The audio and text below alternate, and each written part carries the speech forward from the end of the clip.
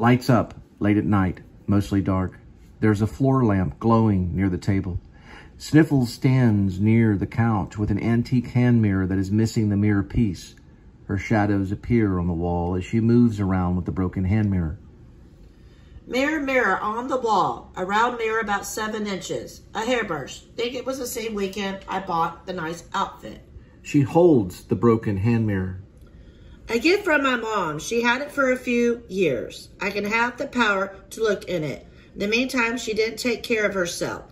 It doesn't have to have a brand on it. Think it's antique. We could go to the antique store and see what they say. Looks pretty, cool. Do I like the 3-pieces set? I was with my mom at the time. I didn't tell my mom at the time. Can you hear it? See, as you do it?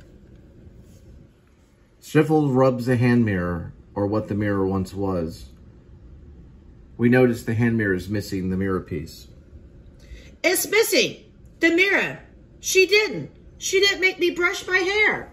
She toys with the hand mirror and the section that is missing. She sits on the couch. She lays down on her back. You think it's real silver? I don't think it's a set. I got this when I was 10 or 12. It could be real silver. I don't know. Again, she rubs the broken part of the missing mirror on the hand mirror. Mirror, mirror on the wall. She sits up and holds it in the air. Ash walks in from the kitchen holding a hot cup of tea. He sips on the cup and watches her. Mirror, mirror, it's heavy. It's probably an antique. It could be worth millions. It came in a 3-piece set. My mom had it. We could get it appraised. A moment. Lights out.